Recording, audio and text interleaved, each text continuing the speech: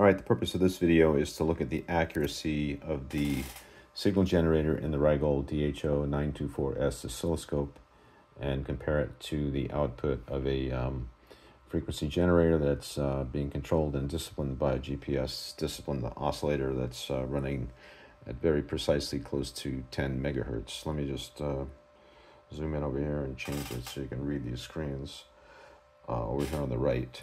So I've got a GPSDO over here has been running for several weeks. Its output is being fed into this counter, and you can see we've got lots of nines in terms of frequency. So it's running at just, they're showing 10 megahertz exactly, but I've got the gate set at 1 second, so it jumps around a little bit, but there's 3 nines after the decimal point. So we've got a good, accurate frequency reference, which is controlling the output of this BG7TBL wideband signal generator. The model number is WB-SG1, and I've got it set up to output 9.999981 megahertz. So it's 19 hertz lower than 10 megahertz currently. And that is being fed into channel 1 on the Rigol scope. That's the yellow square wave through a 50 ohm terminator. And it's triggering on channel 1.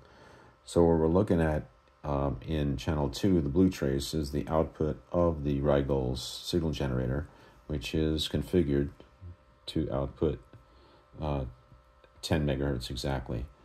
And so you can see there's some movement between the two, indicating that the frequency is not exactly spot on. And what I'll do is adjust the frequency of the signal generator to see if I can get that to stop. So there's 9.999982. If I go to 8.1, we get a reversal of the waveform. So you can see that the frequency is very close to 19 hertz below 10 megahertz. So the Rigol scope's signal generator is not precisely producing at 10 megahertz. It's 19 hertz low. There's no adjustment on the Rigol that I'm aware of to adjust that signal output.